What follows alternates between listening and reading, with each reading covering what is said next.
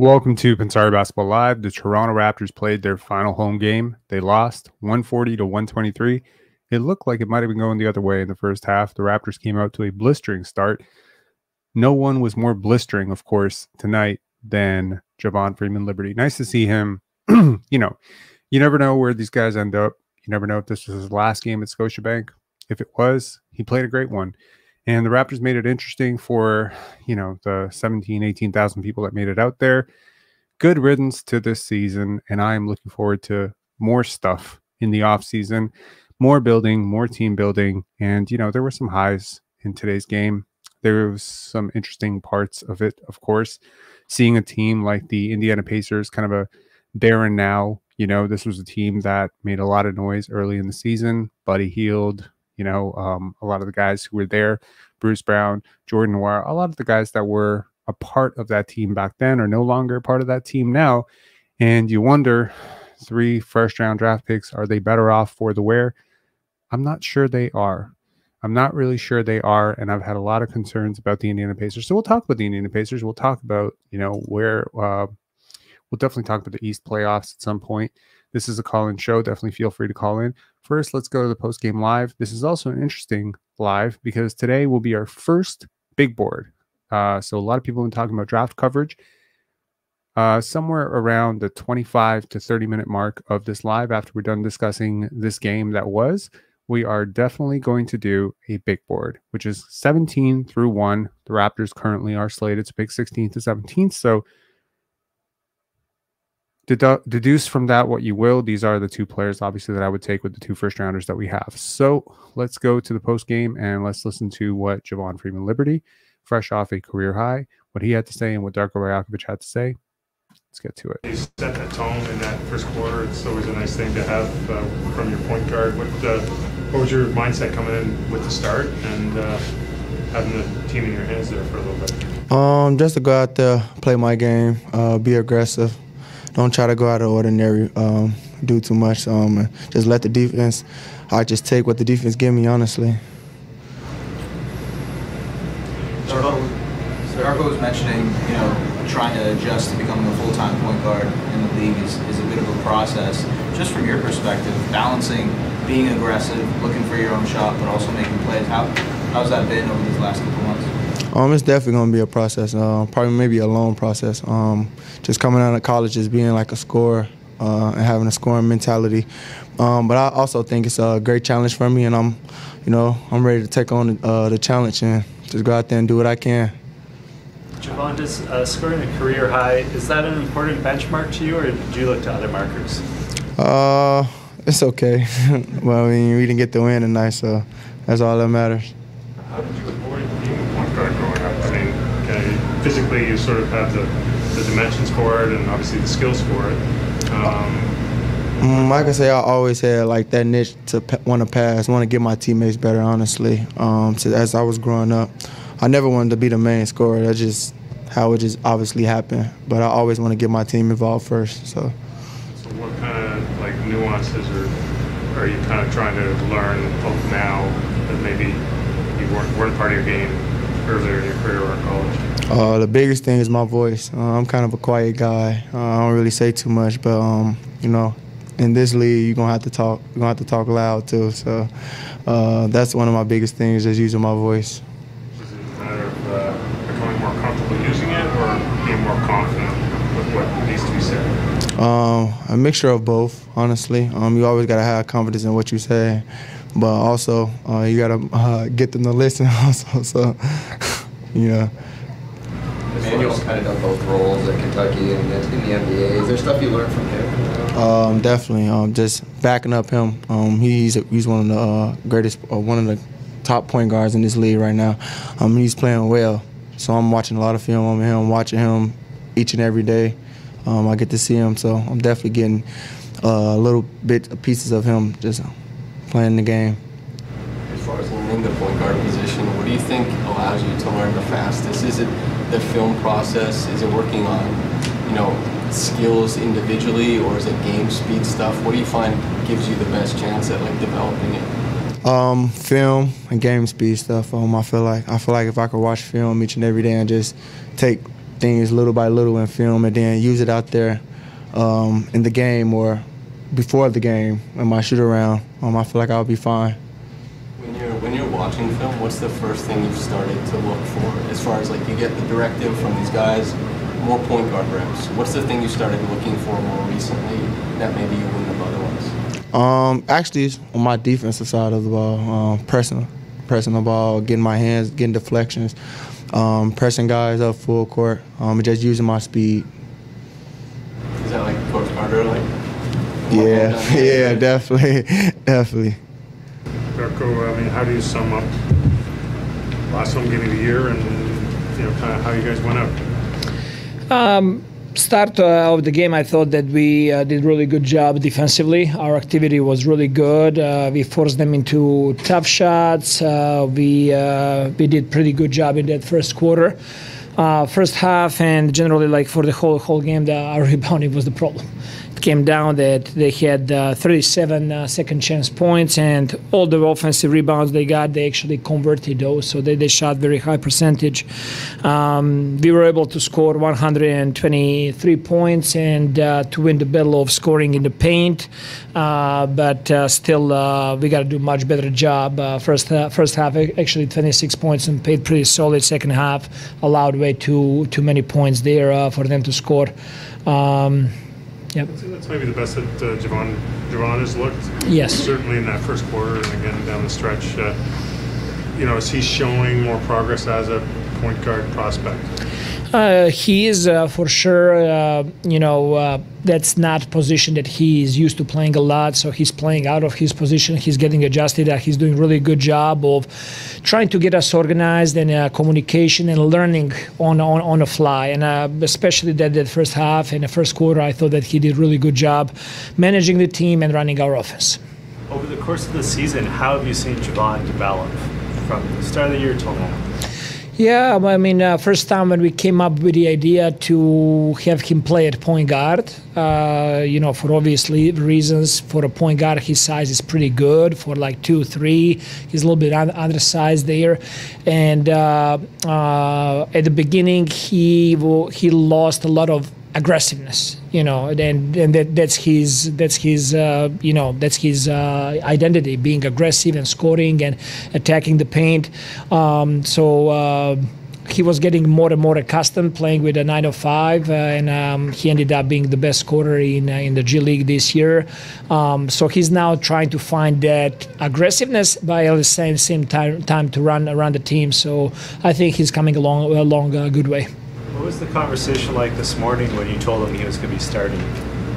I mean, we didn't go into depth regarding him starting or not, but he's just like always ready when his opportunity is there.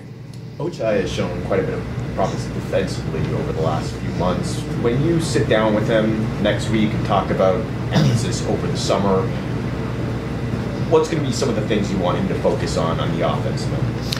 I want him to be focusing this summer a lot on defense.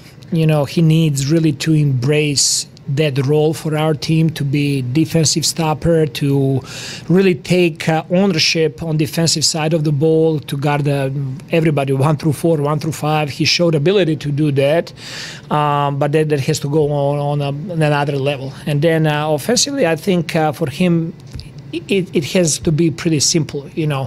When you have open shot, shoot it. Be really good at driving. When teams are short closing out, to using more go and catches instead of catch and goes, to crash offensive glass, to set random pick and rolls to roll, and to be really to embrace the way we're playing on offensive end with the cuts and movements and all of that. So that's going to be really progression for him this summer and heading into the next year. How far do you think he is as a jump shooter? Do you think the shot needs a lot of work, or is it just a matter of repetition? I think it's the question of repetition. Actually, he's shooting the ball in the gym really well, like high percentages. Every practice, every workout, he's putting a lot of work. I think it's just like him starting to feel comfortable to do that in a game-like situation, and he needs to see a couple of those fall down. So that nothing is a substitute for confidence. How do you teach a player to become a point guard in terms of Javon? That's not an easy one, like because that's a long road. You got to learn how to manage your team, how to run offense, how to communicate with your teammates. It's a long process, but he's showing really good signs of willingness to be exposed, to be vulnerable, to learn, to fail, and to grow through that process. I think it's just a question of a lot of repetition. He's going to have amazing summer, amazing opportunity ahead of him with another summer league opportunity. So it's going to be a good opportunity for him to make that next jump. Probably a little bit soon, but how's Jordan Bora? We'll need to see how he wakes up tomorrow morning. He's okay now. He says that he feels okay, that he's going to be good, but we got to see how he wakes up in the morning. All right. The Toronto Raptors have a game against the Brooklyn Nets coming up tomorrow. We'll see how that goes. Hopefully it's another loss, but at this point, the Memphis Grizzlies do manage to lose tonight to the San Antonio Spurs. Brandon Clark is back, Canadian boy Brandon Clark. But Victor Wembanyama was pretty much the only guy playing for the Spurs, and it didn't matter because he's good enough to beat the Spurs at this point. That dude might be one of the best rookies of all time. I don't even think that's even an exaggeration. In terms of the Raptors tonight, Tyrese Haliburton had a very quiet 30 points on 10 for 16, very efficient. But what you're used to with Tyrese is 15 assists, 12 assists, and they kind of kept him at bay in terms of being a facilitator, getting into the middle of the floor. And they made him more of a scorer. And, to his credit, he was very efficient tonight. Obi Toppin was very efficient tonight as well. Very athletic, had a couple of big finishes. He's very hit or miss, a terrible defender, but offensively they needed him tonight, and he showed up. I thought Isaiah Jackson was great for them. In the 18 minutes he played, he had 7 rebounds, including 5 offensive rebounds, really killed the Raptors, got around Kelly Olynyk, RJ Barrett, etc. My player of the game, man, it's hard to not give this to TJ McConnell, man. He was really good, like in terms of organizing their offense and steadying everything up. And, the Pacers really came out sleepwalking in this game, and they won that second quarter largely because of TJ McConnell, in my opinion, and Ben Shepherd. I think those two guys really just had a huge impact off the bench for this team. Obi Toppin, of course, the beneficiary, scored a lot. Thought Aaron Nesmith played a decent game. Defensively, he really racked up the pressure. I thought Pascal Siakam was a turnstile defensively, but offensively, quiet game, took 10 shots, 27 minutes.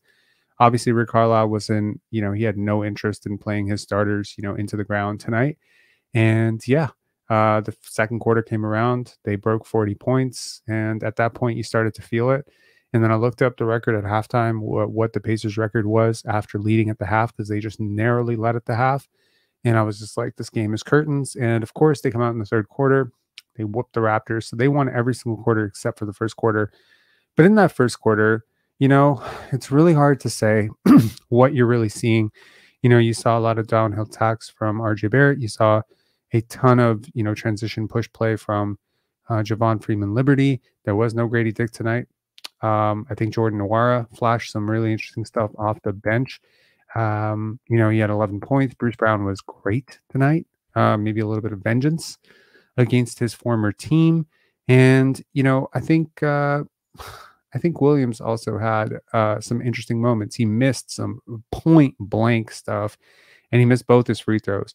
But just getting on the glass, the big block that he had, it was really something. And I think Jordan Nwora had a really big block as well. That was initially called a go time, but then got reversed back to a block. And I thought Ochai Agbaji had probably the block of the night, even though he had a really poor scoring game. And I think, the Raptors might be, I don't want to say second guessing themselves on, trading for Ochai but man, like the Pacers are a really bad team. Okay. Defensively, this is one of the worst teams in the league. It's really bad. The fact that you go 0 for 6 against this team, can't really find a rhythm, can't really get anything off, don't make a single field goal in 29 minutes. This is tough. Ochai has like nothing offensively in between. The passing game is just not there. So he's not a playmaker. He's not a penetrator. He's not a shot creator. He's barely a shot finisher. And if he's not cutting back door And if he's not popping up for three in the corner, he's got nothing in his game. So we're talking like PJ Brown level offense. Sorry, not PJ Brown. Wow. PJ Tucker level offensive player. Maybe worse because he's not quite the shooter yet. And defensively, he's 6'4", 6'4.5", as a guard wing. Really tough to pair a non-scoring wing in this day and age in the NBA with a center who does not shoot in Jakob Poeltl and a superstar who isn't like a prototypical shot creator in Scotty Barnes. I think this is tough. And in fact, it's kind of interesting because everything on my big board gears towards, best player available, but it's hard to ignore how much the Raptors could use a player like Ron Holland just because of Ochai Abaji's deficiencies. That being said, Ochai and RJ, I wish I could meld these two players into one player because tonight RJ had some really interesting takes to the basket. And my favorite sequence of the game probably was him taking Pascal off the dribble, one-on-one, mano-a-mano. The Miles Turner just had a very, very bad game in my opinion. Like he was god-awful. I know the points, rebounds, whatever, but he was just clumsy. He wasn't impactful. He didn't really like defend as well as you're used to seeing a guy like that. He was invisible, he scored 6 for 10 or whatever. I don't think he had a good game at all. I think he could have done much, much more tonight. If he had decided to exert himself, there's no way this game would have been close. So he takes Pascal Siakam off the dribble. And that last gather step, he gets clear to the basket. And then the other side, down the court, Pascal Siakam tries to do the same thing to him. And the ball squirts out of his hands and goes out of bounds. Now, frankly, these are both really not very good defenders. Siakam's not a good defender. RJ Barrett is a horrible defender. But I thought it was interesting that RJ found a way to score on the bigger Siakam, but Siakam could not score on RJ Barrett. And it was time and time again. I think it happened a few times where he took him, just couldn't score. Yeah, of course, in transition, Tyrese Halliburton, he's going to find you for a couple and you're going to get an offensive rebound here or there. And he did get 5 offensive rebounds because the Raptors were atrocious at defending and finding their matchup and, generally boxing out and all that stuff. And I think a lot of that comes down to just how many defensive liabilities, are you willing to play on the court at the same time? The Raptors play a lot. You have Gary Trent Jr., who had a really cold shooting night, 0 for 7 from 3. RJ Barrett, 0 for 3. Ochai Abaji, 0 for 6. 0 for 2. I mean, that's a lot of missed threes. And again, some of that is just luck. Some of those were open, like wide open, right? I think you also get lucky. Ben Shepherd, he went 3 for 9 from 3. He could have easily gone 6 for 9 from 3. So luck balances out both ways. I think the whistle was a little bit skewed towards the Pacers, if you want my honest opinion. And also, has anyone ever flopped more in a Raptors uniform than Kelly Olynyk? This guy is foul baiting all the time. Not my stand-up. It's not my style of basketball. I'm not a fan. I'm not a fan of foul baiting. In terms of the team stats overall, again, the Raptors don't play a Raptors-y game. And by Raptors-y game, high assist numbers, a lot of, movement. It was a lot more, guy takes guy off the dribble. And of course, the Pacers are pretty bad man-to-man, apart from Aaron Nesmith and Jarris Walker, who doesn't play, and maybe a couple of players deeper in their bench. They're not really a great defensive team. They have breakdowns galore. The Raptors also had breakdown galore. RJ Barrett really, his awareness sometimes defensively is just, it's so bad. People have such a strange habit when it comes to defense where they really, really focus on the point of attack stuff. And so if a guy kind of stays with the guy who drives on him, they're like, oh, that's a great defender. But then if the guy turns his head and allows his guy to cut back door, or if a guy just doesn't seal and lets a guy like get him underneath the basket for an easy dunk, they don't think that's bad defense. But it is bad defense. It's such bad defense. So the Raptors really don't have a chance or a prayer in a game like this, even when they were up like pretty big, like they were up by 10 or whatever. I was like, there's no way in hell.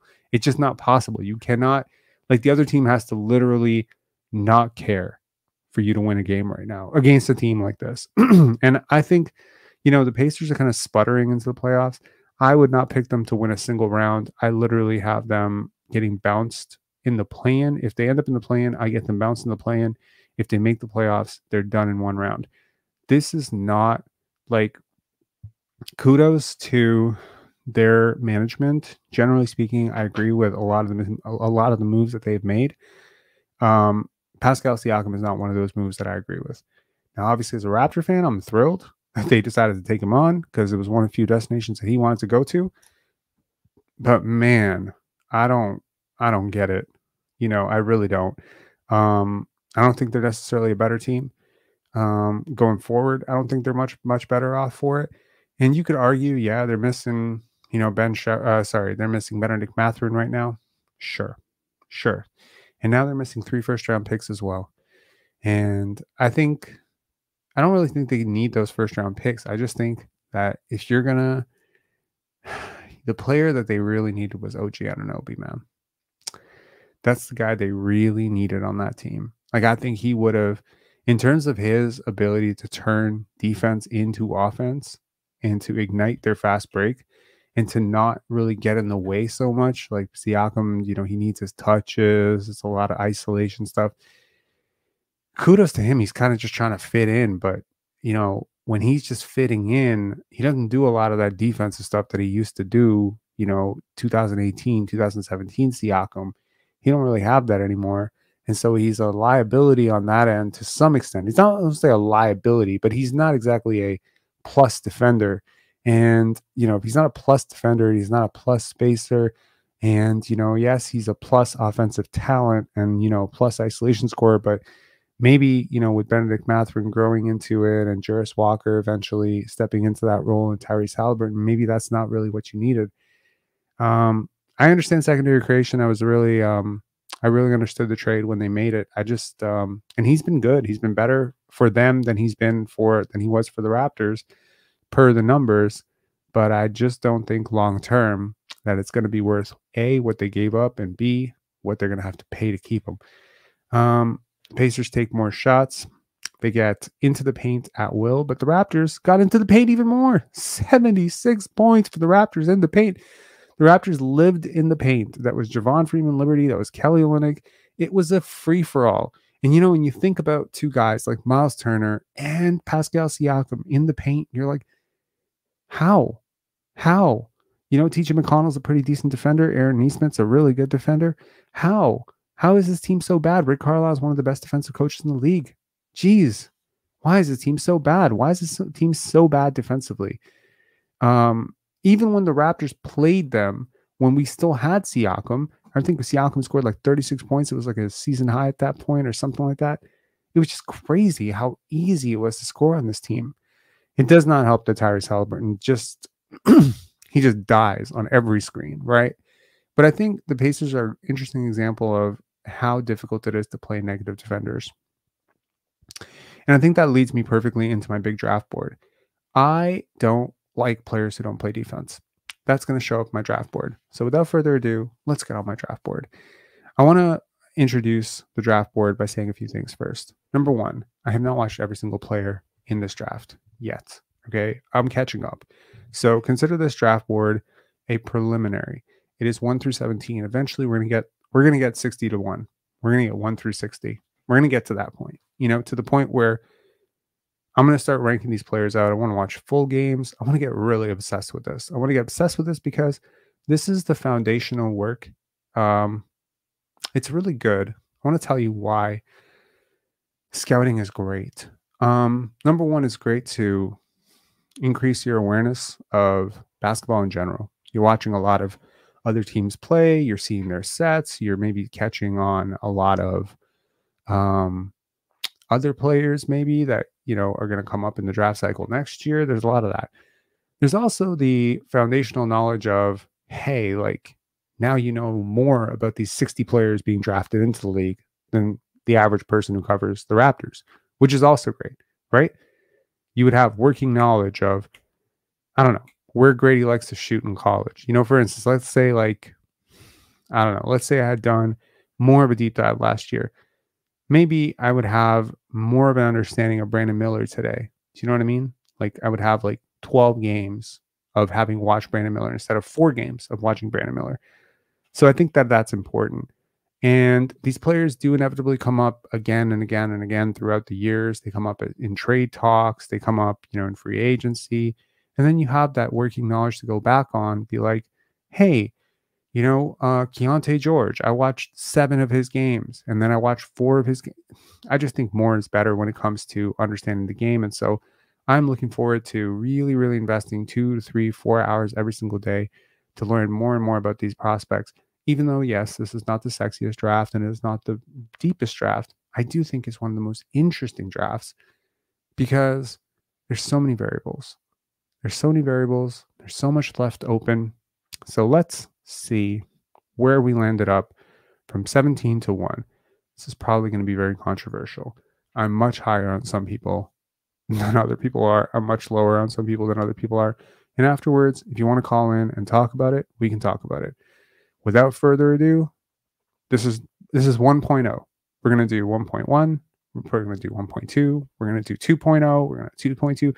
And hopefully by the time the draft comes around, we're going to have Rob's big board from 1 to 60, and it's going to be like 6.0. Every time through the discussion, through critique, through more film, it's going to get sharper and sharper. And then we can look back on it years from now and say how accurate we were. Okay, let's get to this.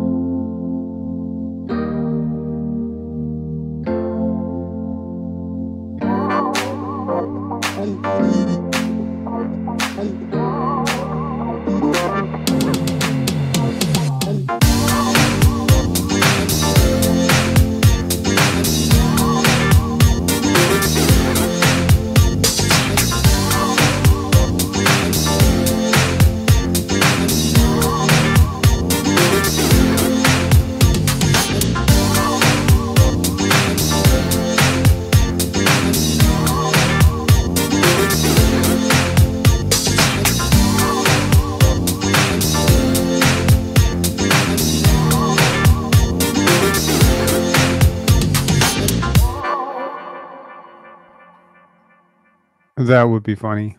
Okay, so what y'all think? Um, let's talk about it. Okay, so I'm gonna turn off the volume and then just kind of like start through this again and let's just talk through it. Okay, so I think that Isaiah Collier had a very up and down season at USC. I think that entire program was a bit of a mess, as evidenced by what happened after the season. But I think overall he is a really tough guard. I wonder how he will overall function in an offense that he has to space out and do other things. There's something about very ball dominant AAU players and high school players that you never know how they're going to transition, especially when they don't exactly project as like superstars the next level. The role that he has is not the role that he will have. And he's also so physically developed that you almost wonder why he wasn't a little bit better. It's kind of like the Scoot Henderson effect, right?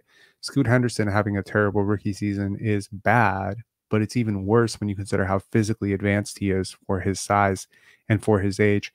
And so I think that that does play into it. And I think going into this season, if you told anyone that Isaiah Collier was outside of the top 7, it would be kind of crazy. Spooky Ghost Rider saying, Rob, what do you think San Antonio would give up if we got the number 1 pick? Would you take that resulting offer? What do I think they would give up? I really don't know, man. I don't know what they would give up or if they really are interested in whoever the hell is number 1, because obviously if we get number 1, they still get 3, 4, 5, whatever the hell. So maybe they'll still get their guy. I don't know. So yeah, so I think for a team like ours, where shot creation is such a deficit at times, the offense gets a little bit stagnant. It's not the worst idea in the world to invest in an athletic downhill, guard who can do some of this stuff. Kyle Filipowski, personal biases aside, I hate Duke. I hate Duke so much. I hate Duke. And I've already mentioned 500,000 times that I have a bit of a bias against tall white guys in the draft cycle. And so naturally, I have to go past a lot of biases to put him even this high, because there's a lot of players that I put him over that I like probably more. The reason that I put him this high is because his analytics are off the charts. Granted, he's a little bit older, but still, his analytics are off the chart. His skill set is very, very future proof. And his defense got a lot better this year. From last year to this year, his defense was much better. He got better overall. He has a lot of advantages. When you think about it, he was the Duke offense. He was everything that went right with Duke. When you take a guy like this, and his game really does scale well to being a third, fourth, fifth option, right? So the best case scenario of this is a very, very, very good third option. And I think that that's really what this draft is going to come down to at some point, is you're going to have to decide on a really, really high outcome third option who's really, really likely to be that third option versus a really, really shitty, unlikely first option. And you're going to have to choose between those two types of players. And honestly, more often than not, the safer bet is the right bet. And Kyle Filipowski is going to be what he's going to be. He's going to be a role player. He's going to be a role player. He's not going to be a star.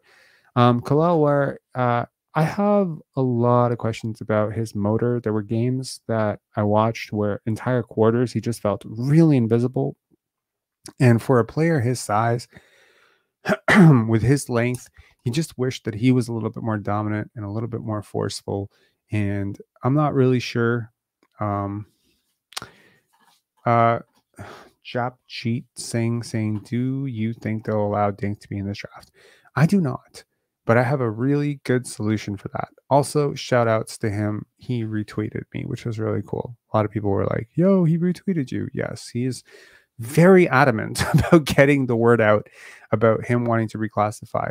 I don't think they're going to let him reclassify. He would be the youngest player in the league next year. There's no precedent for it to happen. And yes, he was promised 2 years with the G League Ignite, and G League Ignite disbanded. But that just means that, he could just be in the G League.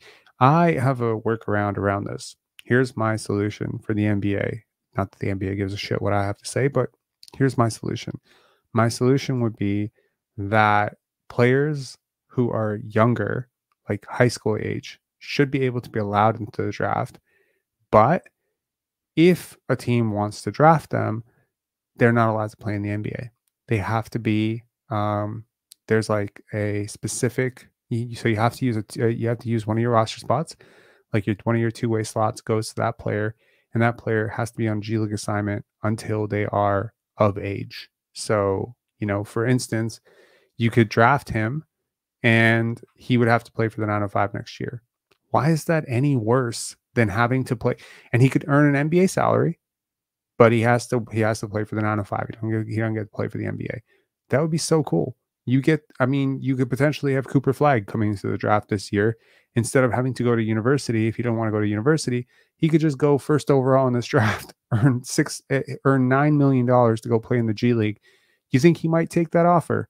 Yeah. You think that might be really good for the G League? Yeah. So shit, like I really, yeah.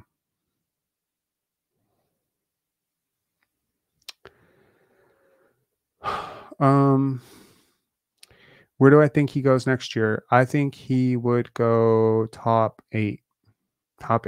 And I think if he came out this year, he'd go top 3. YG7 saying we need to leave this draft with a guard, a wing, and a big. In an ideal world, yes. So anyways, Kalel Ware, and I really like his shooting potential. So again, if you do the interview process with him, and you figure out, that this motor stuff is not an issue for you, then, this is definitely a player that has top 10 talent. He's absolutely going to be a role player. There's no like star potential here. But he's got, I don't know, Miles Turner-esque potential, as a role player. And that, in the upside that it actually works out. He's a very fluid athlete. For Salone, I haven't watched enough of his footage to make a really, really educated guess in terms of where he should go. And I have a feeling he's going to move so much on my next big board. He's either going to be down to like the 20s or he's going to rise up to like 6 or 5 based on the next 2 games of his that I watch. I really am looking forward to it. He has some really intriguing potential, but I just don't see enough of an in-between game, physicality, toughness, fluidity. There's a lot of stuff that's missing, but he's also really young and he's playing against grown men. He has the prototype of a draft bust for me. Like he reminds me of a lot of players who haven't worked out, and I would be very, very curious to learn more about him. Interestingly enough, the player who goes right after him on my big board, which is Yves Missy, also has a lot in common with a lot of players who haven't worked out in the draft. And for him, the process of getting to know him a little bit was actually very interesting. It was through a lot of interviews, it was through a lot of post-game stuff, it was through talking to a lot of people who followed Baylor more closely this year than I have, and just getting an idea of who he has been around campus and stuff like that. So I walked away really in love with Missy. Like, if he is our pick at 16, I am very, very, very happy. I have a feeling he will rise up as teams get to meet him. He is a very impressive human being, if you will. He's very smart. He's very eloquent. He is extremely sharp. He does have some shooting potential. He's a really smart playmaker. I think he's underrated in that regard. He's pretty fluid as an athlete. He has great measurables. So, man, like, I am just very impressed with him overall. And I think if he goes back another year, he'll probably be a late lottery pick next year, which is saying, honestly, he's got some upside. He's got some real upside, and he's got like starting center potential for me. Not backup big potential, but he's got solid starting center potential. Rob Dillingham, look, man, I have a lot of issues with his size. He's listed at 6'3". I don't buy it. With he's a dynamite shooter, movement shooter, self-creation is great. He's a decent finisher. I worry how that will scale up at the next level. I think he's an okay passer. I don't think he's a great passer, though. I don't think he's a great passer at all. I think he makes delayed reads. I think his passes are off and off target. I think he sees things later than he should for a guy his size. His defense is atrocious. He does not try on defense. And I'm sorry, I just don't like him. I don't like him as a prospect. It's not anything personal. It's just, yeah. The shot making is very impressive, though. Yes, he was very, very impressive in spurts, and I understand highlight culture is everything. And so some of the the 30-point explosions or whatever that he had, they're gonna leave you like, wow, this guy's like gonna be a superstar. And it's like, I don't think he's good enough playmaker to be a superstar. And I'm not sure he's quite, and I mean, like, the best case scenario of him, okay, Tyrese Maxey. But you know what limits him from being Tyrese Maxey or someone like that is he not quite the athlete Tyrese Maxey was, number one.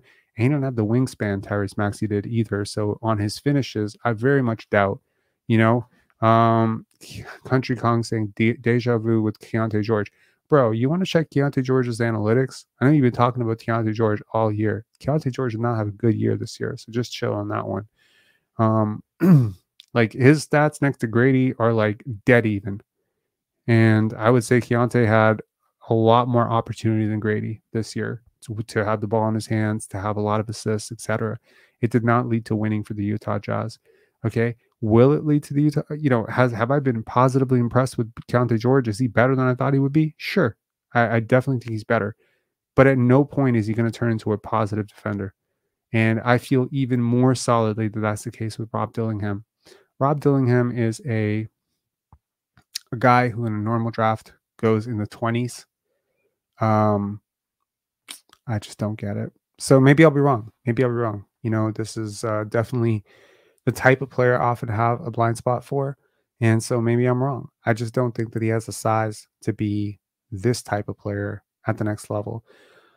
Dalton Connect is a 23-year-old JUCO progression, late bloomer, etc. Wasn't highly touted, but has a ton of potential as a self-creator, as a shot maker, as a playmaker, as a shooter, as a movement shooter.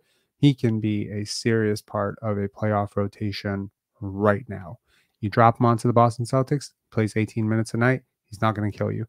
This is a guy who can help you win next year if you want him. And if he falls to 16, the Raptors can probably get around $6 to $8 million worth of value out of him next year, which is pretty impressive for a 16th overall pick. I don't think he's going to fall to 16 because this draft is kind of weak, and a player like him offers a little bit too much ready now potential for somebody. Reminds me a little bit of Chris Duarte in the sense that, like he's an older rookie who's ready to contribute now, but I think he has like real specialist upside. He has some Klay Thompson in him. He really does. But defensively, he's a pylon. Does not move his feet very well. He's a bit of a better athlete, like north-south, but east-west just doesn't have it. And didn't have great hands either, defensively. And I think like when it comes down to, he's very coordinated. So it's weird, right? Like he has all the pathways to succeed because his hand-eye coordination and his balance is great. And I've often talked about balance being the great equalizer when it comes to having not so great athletic tools. Like you don't have a 7-foot wingspan, you don't have a 6'8", size of the wing. So you're a little bit, I don't want to say he's undersized. He's 6'6" with a probably 6'8" wingspan. He's not really undersized. Might even have a 6'9" wingspan. He's not really undersized, but he's not oversized. And it's not like he is the greatest athlete. He's a good athlete. He's fluid, but he stays on balance. He's on balance and he's coordinated. He has really good hand-eye coordination. And I can feel that from just watching him play basketball. He's a very natural hooper. All of his movements are natural. He finds his space. He goes into his space very well. Donovan Clingan, injury history. If you can get a clear medical on him, he is going to be a rotation big. I am not very sure if he's going to be a starting center in the NBA or if he's going to be a backup center. What I am positive about is that he will be a rotation center in the NBA. A little bit of Walker Kessler is the lazy example, or the lazy, comp is Walker Kessler because they're two tall white guys who block a lot of shots. But honestly, Walker Kessler was a much more prolific shot blocker. I like his passing. Occasionally he's flashed some shooting potential. Could he become a more, could he become a better shooter at the NBA level? Could he get that three down to like, he could take 1 to 2 a game? Well, suddenly, he's a better athlete than he gets credit for, I feel. He's a better transition player than people give him credit for. He rolls really hard. He's a really, really good lob target. I think he has like some serious starter potential as well. And there's no way in hell that I'm putting you top 10 on my big board if you don't have starter potential at the 5 spot. Like he definitely does.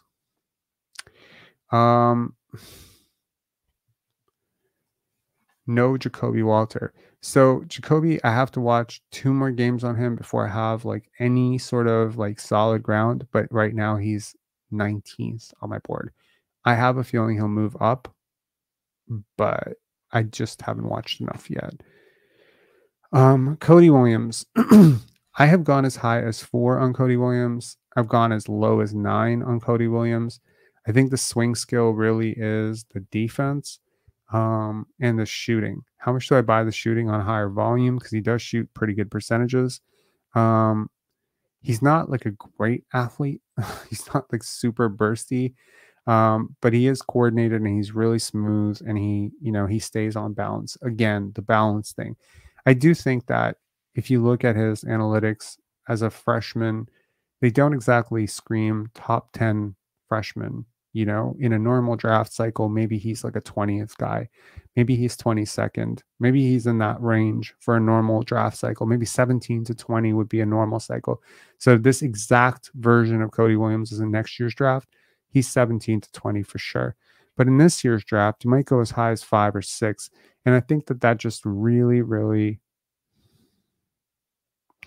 I think that's really going to just come down to how teams project, his defensive potential, switchability, his handle, his self-creation, and his finishing ability at the rim. So a lot of things to work out and see. I don't think he's nearly the freakish athlete that his brother is, and I think to some extent he is coasting a little bit off the success of his brother. But as we've seen with Jalen and Jaden McDaniels, one should not always assume that brothers end up in the same space. And I'm a fan of Cody Williams, but I'm not necessarily sure if I can get there where I can put him over Stephon Castle and these other guys. In terms of Stephon Castle, a lot of the Cody Williams stuff, he reminds me, you know who he reminds me of? He reminds me a little bit of Cason Wallace last year. Really, really good at playing at his own pace. He never gets sped up. He doesn't do like crazy shit. He doesn't play outside of himself. He's always just himself. And I find that really remarkable. I have a feeling, and this is just a feeling, and I'm not trying to like react to the national championship and all that stuff. I have a feeling that he's going to go top 5. And I have a feeling that the Raptors are going to benefit from it because somebody's going to fall into their lap. But if he's the guy who's there at 6, I would have a hard time passing on him. I know he's 7th right now, but there's a really good chance that I would take him over somebody who's ahead of him right now, and maybe even multiple guys who are ahead of him. I've gone back and forth between him and Ron Holland for number 2. You know, I've gone as high as 2 on Stephon Castle. I've gone as low as 9 on Stephon Castle. I've ended up at 7. I think this is a fair place for him. I don't think it's fair to project star, superstar, or anything like that. But I do think that it is fair to project, you know, career like starter. And that's pretty good. You know, career starter is pretty good. I think maybe, you know, a second team all defensive type of guy. It's also really hard for me not to think about the fact that the Raptors could really use a guy like this. You know, a point of attack defender who has this switchable ability. He is a little bit of a point forward as well. He does remind me a little bit of Cason Wallace. He reminds me a little bit also of Derek White. He has like something to him where maybe he's not going to be a star. He's not going to be a superstar. But I would peg his ceiling as a top 50 player in the NBA. And that is not something I can say about most players in this draft. So he might be higher by the time we get to version 2, 3, 4, or whatever of this. He's just not a super athlete. And the jump shot is a mess right now, but it's not a mess. Like that's the percentages are a mess, but he's confident when he takes it. It's pretty consistent. The mechanics are kind of there. I just feel like, you know, he's a lot further as a shooter right now for UConn than Scotty was at Florida State. And I was all over, you know, let's pick Scotty. Stephon Castle has a lot of Scotty stuff, you know. Will he graduate to being a primary facilitator? Maybe. But he's definitely a connective one, you know. Will he be like the defensive stopper that a Herb Jones or, you know, an OG Anunoby is? Maybe not. But he's definitely already, like, in my opinion, very much squarely in the range of Aaron Nesmith. You know what I mean? So he is like, okay, in a normal draft, Stephon Castle, probably 13th to 16th, right now. You know what I mean? Like he's in the AJ Griffin, Jordan Hawkins, that range, you know, Grady Dick, that range of player. But he could have upside as high as, I don't want to say Amen Thompson and Asar Thompson, but like maybe an Anthony Black. I don't know. He has some Anthony Black to him as well. I think I would take Anthony Black over him, but it's kind of in that it's close. You know what I mean? So he is a guy who I peg as a starter going forward. That's just kind of how I am with Stephon Castle. He is definitely, I like him a lot.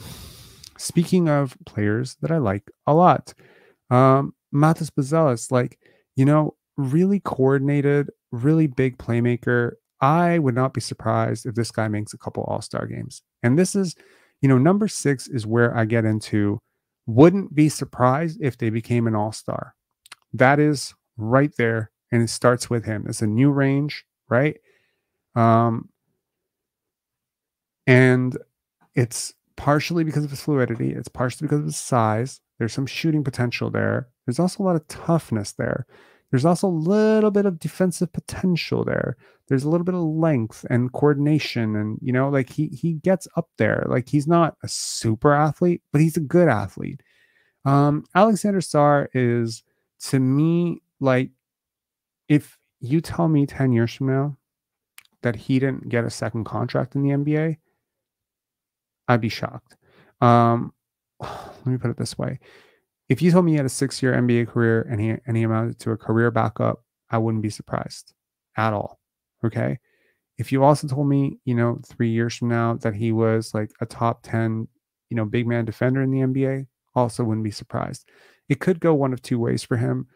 I think there are things about his game that concern me, and I need to figure this out. Madness, Country Kong.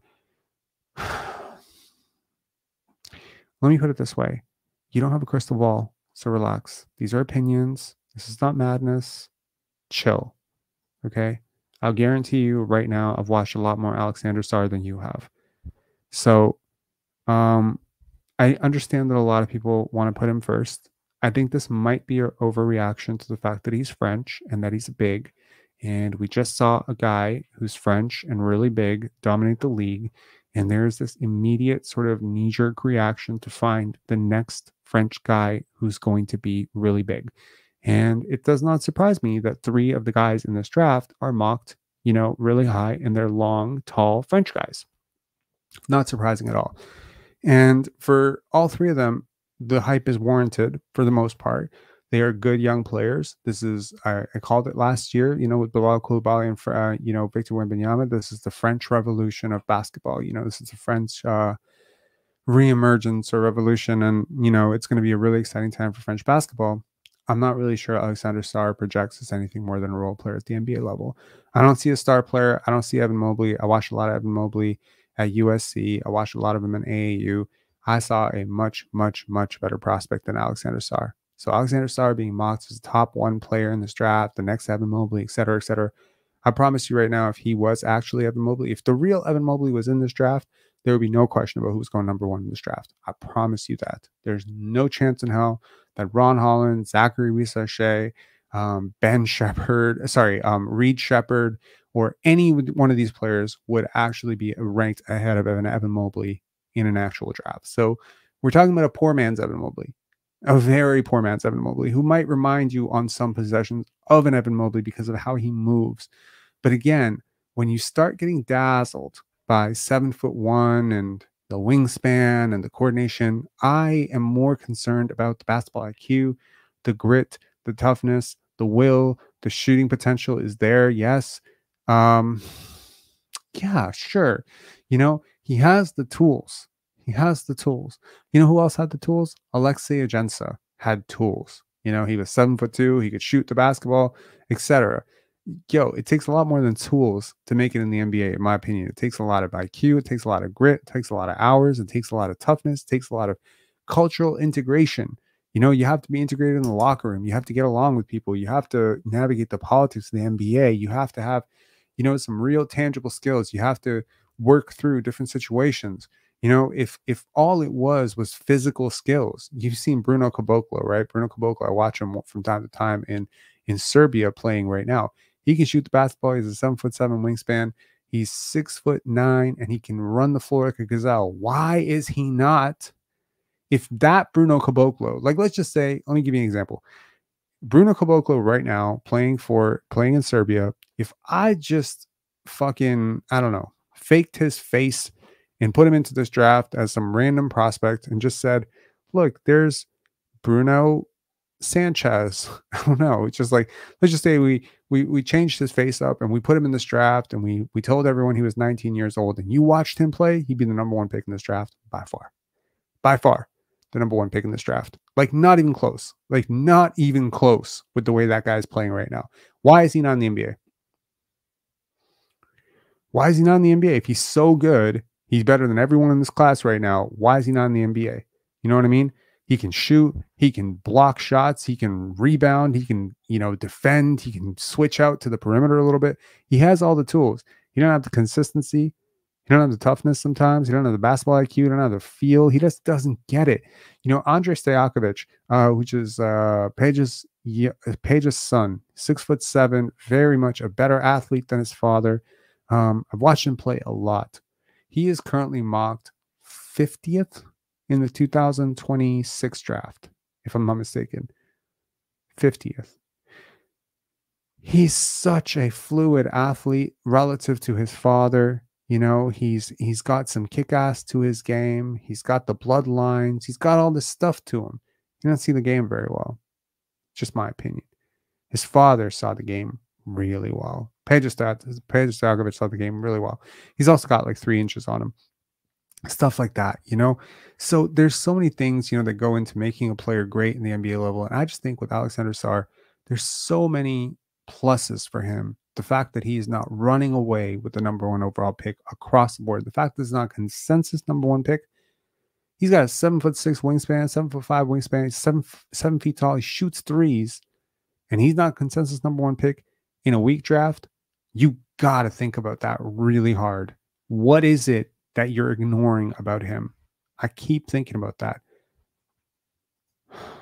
Yeah. Okay, let's move on. Now we get into the territory. As I said, this is, you know, if Alexander Sarr makes an all-star team, not going to be surprised. I'll be a little bit surprised, but it's possible. He has the upside. He has the upside to be an all-star. He has the upside to be, you know, 16 point, 13 rebound, 2.5 to 3 blocks per game type of guy. And that is an all-star in the NBA. You know, that can be an all-star. Nikola Topic, like, I think his jump shot is the big swing factor, but I also think his defense is not great. But his ability to counter, his ability to see the game, his ability to stay on balance, his ability to get to the rim, his athleticism, you know, downhill gravity.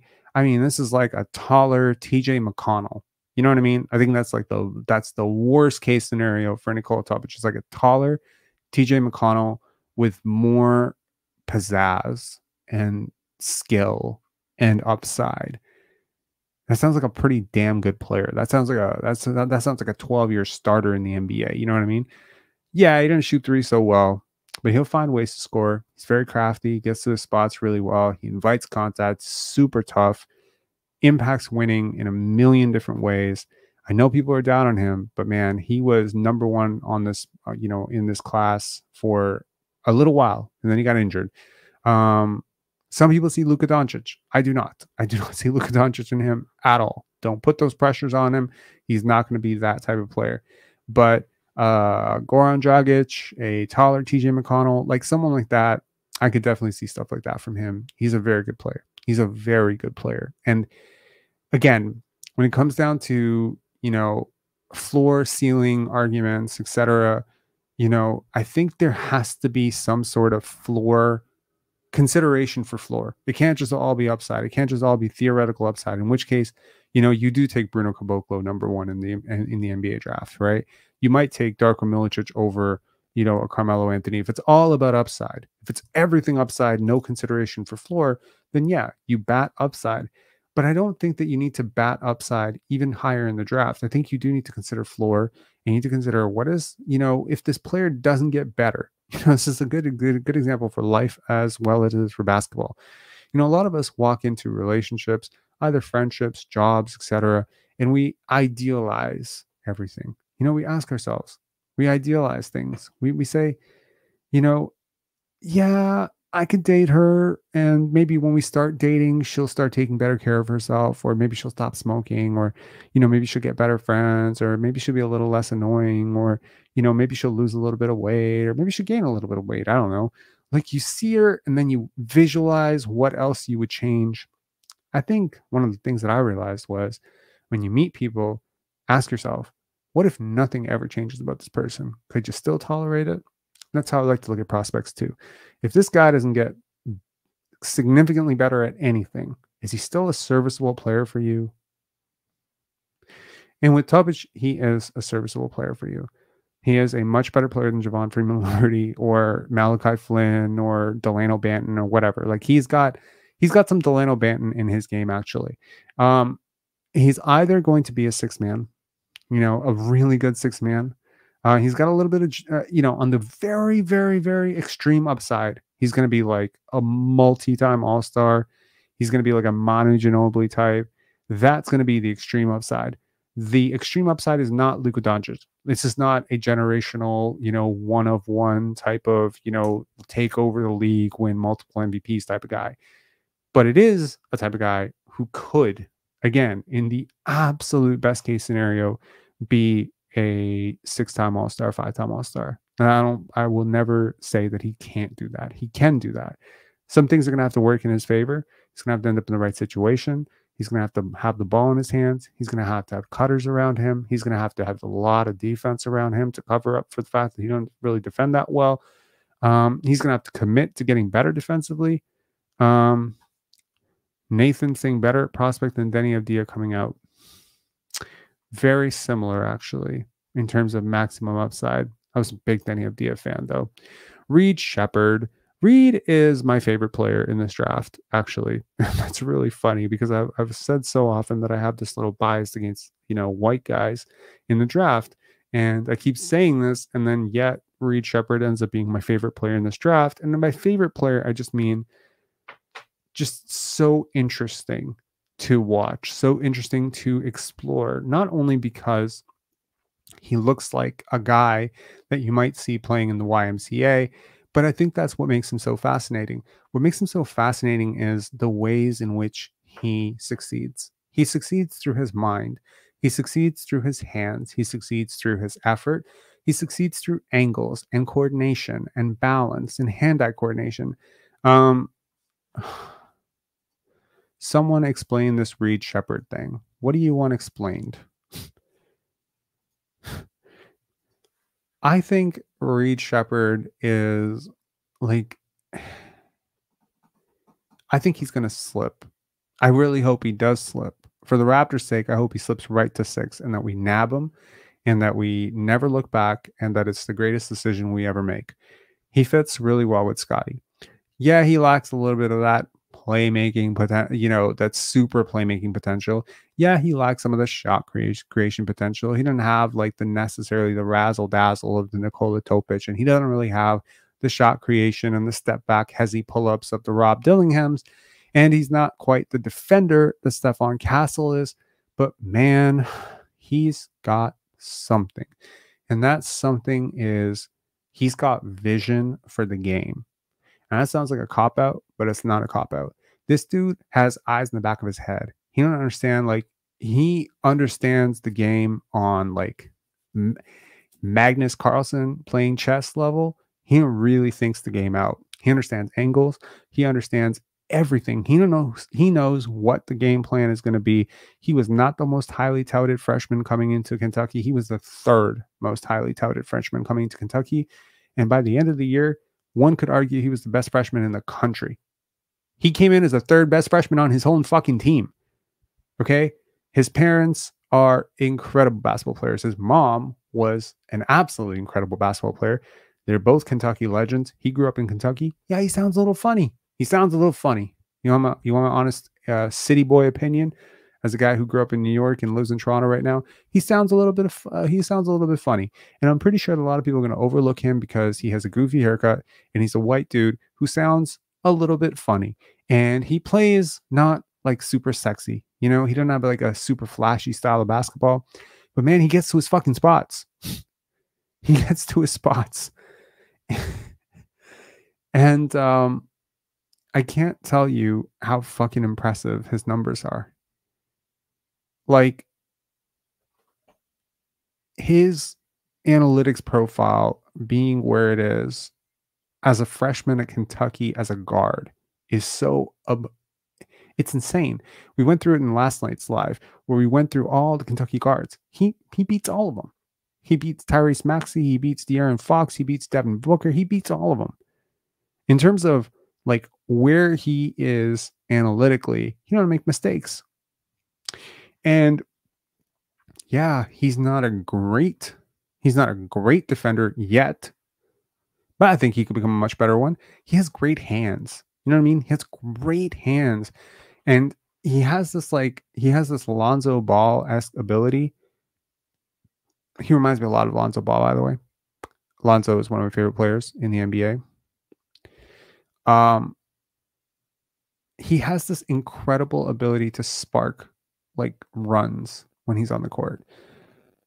You're just better because he's on your team. Like, you're gonna win more games because he's on your team. And I realize that a lot of people are just gonna look at the last game against Oakland and they're like, oh my God, he didn't play well. That has a lot to do with Oakland. That has a lot to do with their defense. That has a lot to do with their scheme and whatever. But I'm telling you, man, this guy's not a guy who faded against better competition this year. His shot blocking is impressive for a guy his size. His tenacity, his grit, his work hardness, whatever you want to call that. His gym rat ability. Find me a guy who sees the game and works really hard and stays on balance all the time and can shoot, and I'll find you a successful NBA player. Worst case scenario, this guy is like one of the best eighth men in the NBA for 15 years. Okay? So that's your worst case scenario. Best case scenario, he's like a really, really souped up version of Derek Fisher meets Lonzo Ball. You know, I don't know how else to describe him. Like a champion, like a starting point guard on a championship team. And, you know, he plays 13, 14 years and he makes a couple all-star games. And yeah, just a really balanced analytics darling.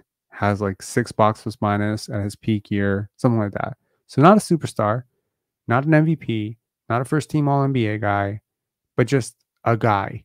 You know, Tyrese Halliburton, that's like, I don't say he's going to be Tyrese Halliburton, but the same stuff I'm saying about him is the same stuff I felt about Tyrese Halliburton. Not the same player, not the same player type, but the same idea. The idea is someone overcoming some of their perceptive limitations because of how well they understand and see the game, because of how slow the game is for them relative to everything around them. You understand, if you're moving in slow motion and everyone else is moving in constant motion, you're ahead of the game. He is always ahead of the game. So I like him a lot. There's a lot I like about him. And yeah, in terms of the perfect fit for the Raptors, it's Ron Holland. It's not even close. This is the guy. I wouldn't be surprised if he's number 1 on the Raptors board, honestly. Like, it's between him and Zachary Rissache in terms of the guys who would fit the need the most, in terms of the guys who have the most upside. They're the only 2 guys, and they are in a league of their own, in my opinion, where they have like, there's like a 1% chance that both those guys could be all NBA guys. That's it. Those 2 guys that I have identified so far, those are the only 2 guys in this draft that I can see, Ron Holland, Zachary Rissache, where I'm like, okay, if every single thing breaks right for this guy, he could be a second team all NBA guy. I don't feel that way about Reed Shepherd. I don't feel that way about Nikola Topic. I don't really feel that way about Alexander Sarr. I don't feel that way about Stephon Castle. I just feel like in a draft in which upside is somewhat starved, you have to ask yourself, and this is where I said, go to the philosophical debate right down the middle. What is the philosophical debate? The philosophical debate is Zachary Rissache can be a bust. Ron Holland can be a bust. I don't think Reed Shepherd and Nikola Topic can be busts. The problem is they have glaring holes that probably will never be addressed, that will limit them from being superstars. And these other guys, they don't really have holes that limit them from being superstars. There's nothing about Ron Holland. If you watch him play, you know, in the G League Ignite, if you watched him play this past year, there's nothing about him that says this guy can't be a superstar. There's nothing stopping him from being a superstar. I mean, there's a lot technically stopping him from being a superstar in terms of skill development, IQ, you know, all that stuff. But it's like he has a superstar physique type of thing. You know what I mean? Like it's like Jaylen Brown. It's the exact same thing. Jaylen Brown can be a superstar. Is Jaylen Brown a superstar? Your guess is as good as mine. I don't think he's a superstar. Tyreek Evans, he could have been a superstar. Larry Hughes could have been a superstar. You know what I mean? Like, these guys have these like frames in which they're athletic and they have the tools and the size and the skill and the package and all that stuff. Does he play defense? Yes, he does. They both play defense, and that's exactly it. They're complete players. So Ron Holland is a pretty good defender, I would say. And Zachary Sachet has like crazy defensive potential. So I think that overall, like, sorry, I'm trying to read these comments here.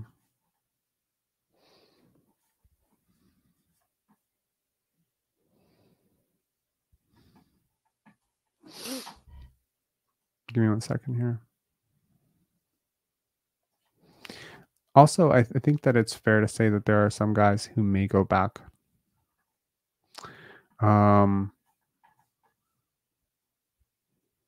So this draft could get watered down a little bit.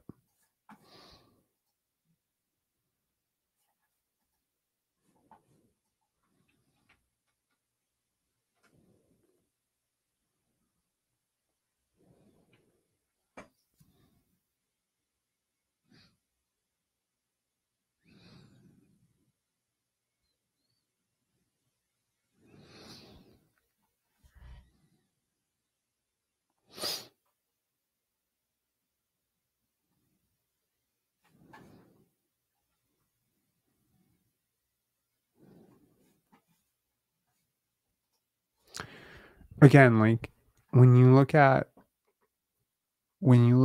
the totality of, you know, how a player projects, it's really hard to scale up like what you saw from a guy in AAU versus what you see from a guy in the G League Ignite versus what you see from a guy in the Big Ten. Like, I really don't think that you can Zach doesn't project to be a plus defender. Are you saying Zachary Sachet does not project to be a plus defender? On what planet does he not project to be a plus defender? He's a very switchable defender. I don't get this at all. If anything, he might be like... No, I don't agree with that at all. He has really good coordination. He has really flexible hips.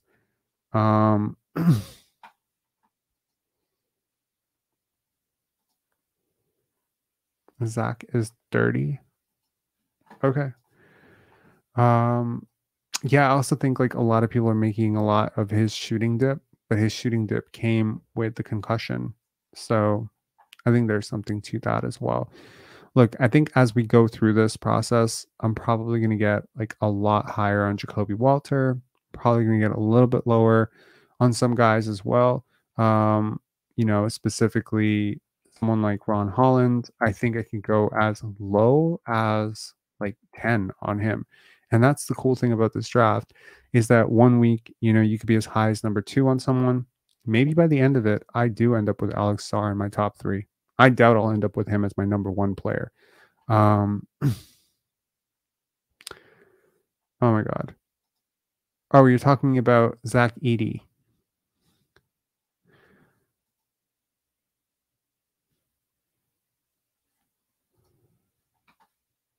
Sarr has the most upside. Again, what is upside? Why do we feel Alexander Sarr has the most upside? I think it just comes down to this. You've seen that player type succeed in the NBA. That's it. That's what it is. You've seen the Bam Adebayos. You've seen, you know, the Jaren Jackson Jr.'s. You've seen the Miles Turners. And you've seen the Evan Mobleys. And you think that's what he looks like. And that's the thing. You know, I think that that sometimes skews how people see players. Because maybe you've also seen, you know, it's not lost on me that Reed Shepherd kind of looks like a guy who maybe plays in China right now, who a lot of people were really, really hype about. And I promise you, he's not the same player as that guy, but a lot of people are going to Sachet's defensive rating is 103. Oh my God. How are you judging an 18-year-old kid playing against grown men? How are you doing that? Like, I'm just curious.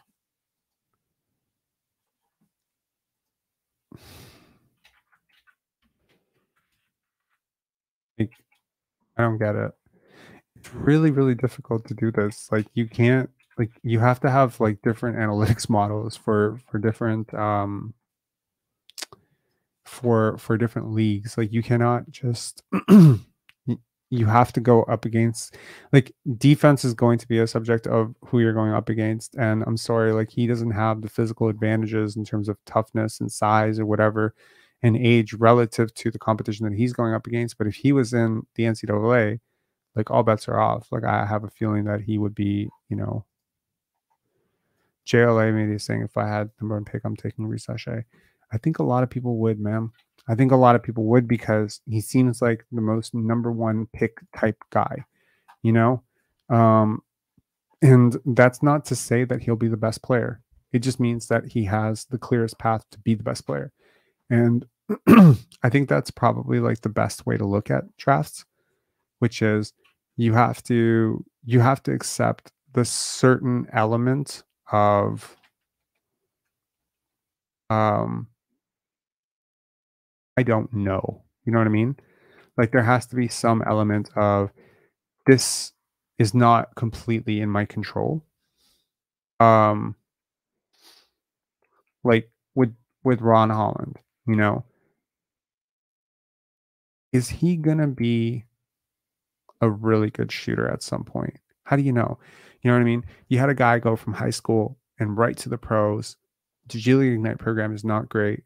It's never been great for preparing guys. Every single person who's coming out of the G League Ignite program, from Jonathan Kuminga to Jalen Green to Alaska Boy, Dacian Nix, like none of these guys have ever been like really prepared, and they never come into the league like really knowing what to do and how to play. And so you do wonder, like, is he going to be suffering in that same sense, right? And how much of an adjustment was it for him to jump from being a high school player playing from the high school 3-point line to going to the NBA 3-point line and playing against pros every single day? There's different schools of thought on this for sure. Same thing with Risashe, it's like a lot of people are saying, the numbers have dipped, but what happens when we get to workouts and he comes into the gym and he hits like, I don't know, 22 of 25 threes, and he looks a little bit stronger and he's filled out a little bit. And, he measures a little bit taller than they were expecting. Like they're expecting him to measure 6'8". What if he measures 6'10" and he's moving around like a crazy person, right? Like it's the same thing with Jacoby Walter. There's some concern about, is he a little bit undersized as a wing? What if he measures in at 6'6" instead of 6'5"? Like I think these things are going to swing, a lot of things in favor. It's the same thing with Jared McCain. It's guys like this. Like Jared McCain measures in at 6'4", and we're having a completely different conversation. It's the same thing with Tristan Da Silva. If he blows away, his pro day, like we could be talking about a slightly different player. So there's a lot of movement here. And I think that the interesting thing for the Raptors is, as I said before, most of the teams that are picking ahead of you don't know what they're doing. That includes Detroit, that includes Charlotte, and there's potentially Utah or whatever, but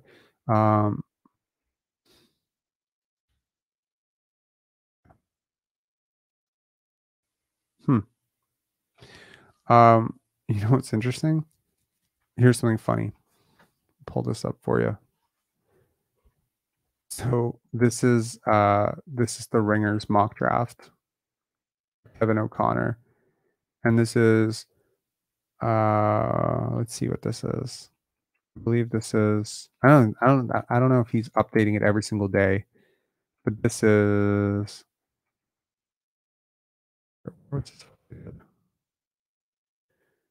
updated 4.4.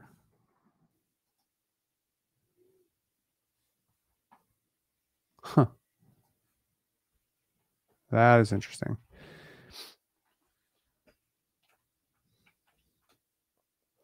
So this is his mock draft, and he has the Raptors with the number 1 overall pick, which is really interesting. So they win the draft in this case, but in terms of the Charlotte Hornets, the Detroit Pistons, there are a lot of teams at the top of the draft that usually don't know what they're doing, the Washington Wizards, etc. And the Raptors will pick ahead behind most of those teams. So, yeah, there's a really good chance that they pick somebody, they reach for somebody that the Raptors wouldn't have. And there's a really good chance, every single, draft you go in with your big board, right? The Raptors went in with their big board in 2021. And I believe very firmly that Scottie Barnes was top 3 on their big board. And they got him at 4 because the Houston Rockets or the Detroit Pistons or the Cleveland Cavaliers picked somebody that the Raptors had behind Scottie. And so you end up with a top 3 player at 4. So this time, maybe you end up with a top 3 player on your board at 6. We'll see.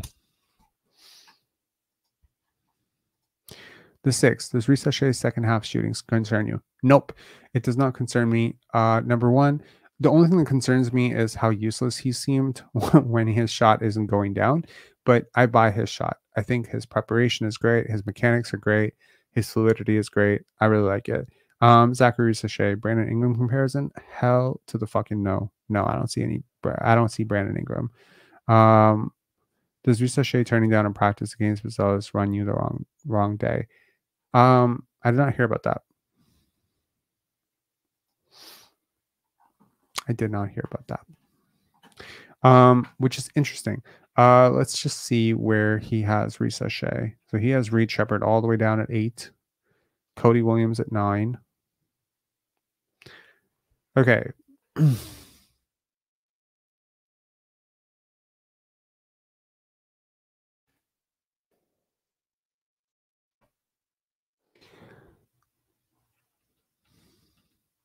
I don't know. There's a little bit of Jabari Smith potentially in Zachary Rhys Sachet. And if he can get there, that would be a hell of a, a player.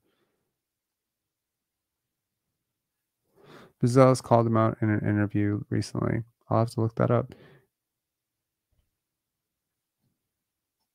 Yeah, that guy doesn't know basketball with that mock draft. Where did you have Topic? I had him top 5. I think I had him number 4.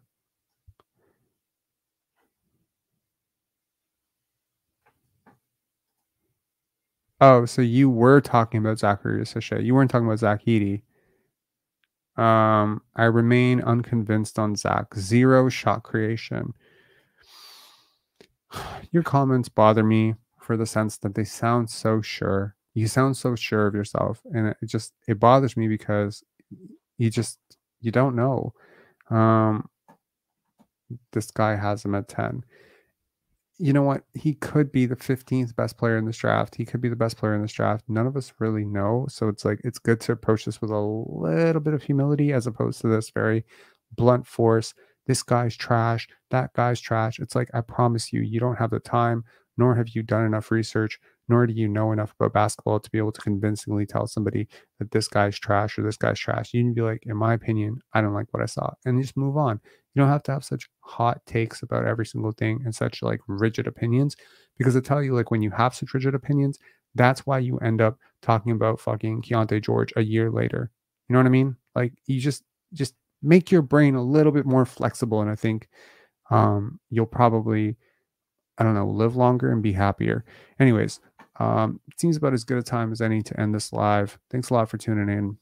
Definitely talk a little bit more about the draft. The Raptors do lose to the Pacers, which kind of sucks. Because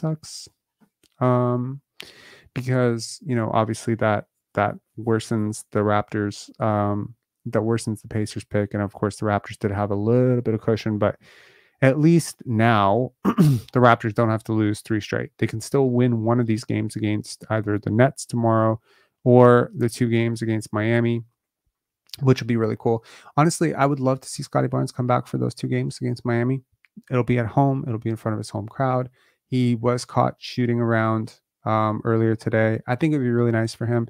And honestly, just get him in one game and let him score 26 points and let him finish the year averaging 20 points per game. He's averaging 19.9 something. And it's such an annoying number. And I just want to see him be a 20-point per game scorer. Is that stupid? Is that completely trivial? Does it matter to anybody else but me? Probably not. But whatever, man. Just let Scottie have one game.